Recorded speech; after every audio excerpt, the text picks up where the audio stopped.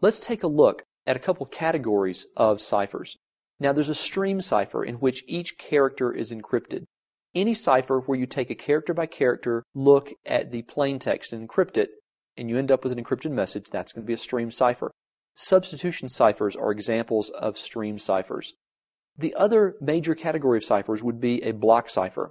In a block cipher, it works on a chunk or a block of plain text. The transposition cipher we looked at a little bit earlier is a classic example of the block cipher.